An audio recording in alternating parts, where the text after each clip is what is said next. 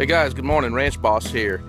I showed you the other day on a video of a horse I had to fire. Now I'm going to show you the second horse that I fired.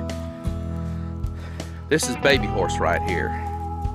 And we've let her run around. I got to keep my eye on her because she'll sneak up and bite you. We used to let her run all over the ranch, and she was raised with the zebra here on the ranch, and she got real ornery in the process and became kind of mean. And I've got my little grandson now that's out walking around, and the last thing I'm going to take is a chance on my baby boy getting hurt by this ornery horse. So this horse has been officially, just like the other horse, fired off the ranch.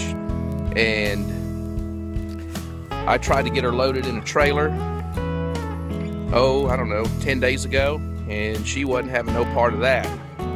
So I thought my next solution, I don't even want to tell you what my next solution was.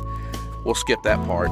So the cook asked me if she could have this horse, and I says, you can have this horse, but you've got 30 days to get her off the ranch, because I'm not going to take a chance on a ornery animal hurting my little grandson.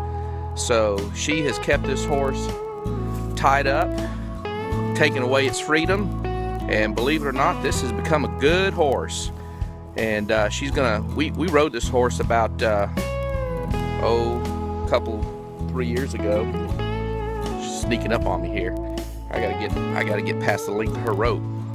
This horse has bit me bad before. Bit my daughter bad before, bit my son.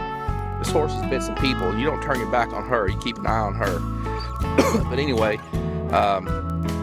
it seems like with discipline in her life, she can be a good horse, but I don't have time to deal with her. So out of the 4 or 5 horses that we've had here on the ranch, I'm gonna be down to about 2. But they're good. Those other 2 are good horses, and as long as they act right, they're gonna have a home here. So this is a story about baby horse. Now these are the 2 remaining horses on the ranch. These are good animals, and this one has a branch on it.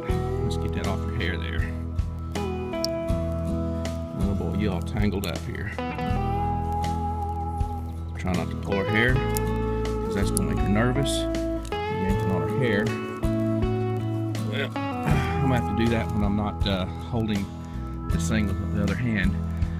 But a few years ago, a customer of mine who lives in Houston, who had a little country home, he had these 2 horses, and he just didn't have time to mess with them anymore. And he asked me if I would be willing to take them off his hands. And he brought them out here to the ranch and turned them loose. They were a little bit bony because he kept them in a small corral.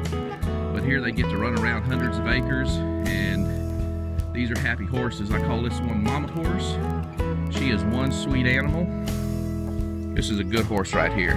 She's very, very humble, very meek horse, and we call this one Sister Horse. And unfortunately, she's starting to get some cataracts in her eyes. I don't know if we can. She's getting a white spot on this eye right here.